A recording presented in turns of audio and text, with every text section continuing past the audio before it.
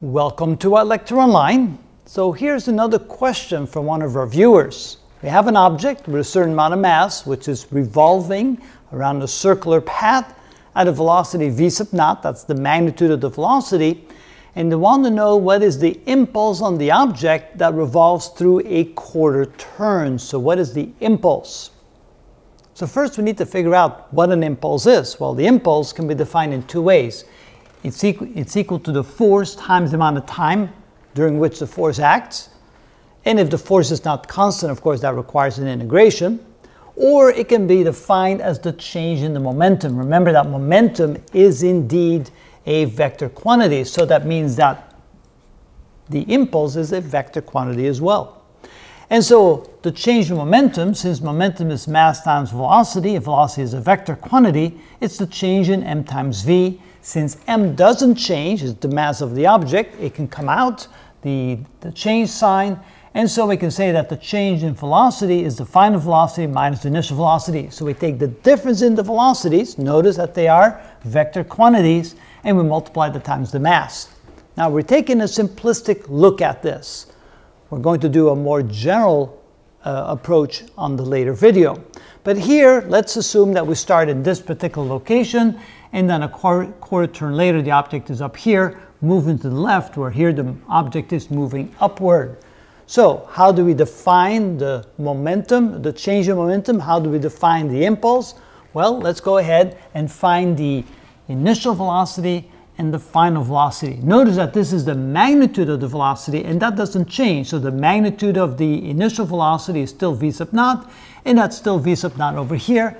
The speed doesn't change, just the direction changes. So how do we define the initial velocity? Notice there's only velocity in the y direction and not in the x direction. So we can write that v initial here is equal to 0 in the x direction and plus v sub naught in the y direction. Notice it's plus v sub naught because it's the positive y direction. Here we could say that v final is equal to, well, we have a negative v sub naught in the x direction, negative v sub naught in the x direction, and plus 0 in the y direction, because there's no component in the y direction. Now we're ready to calculate the impulse.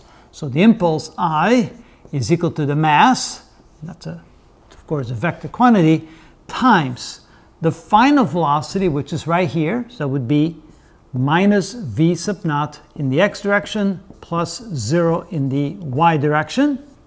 And we subtract from that the initial velocity, which is 0 in the x direction plus v sub naught in the y direction. And then we simply have to add those vectors together. We add like vectors together, so that means that the impulse is equal to the mass times minus v sub naught minus 0, so that would be minus v sub naught in the x direction, and 0 minus v sub naught in the y direction is a minus v sub naught in the y direction. So in this particular case, we can say that the impulse is equal to this. Now, that's a very special case where we start from this position and we end up in this position.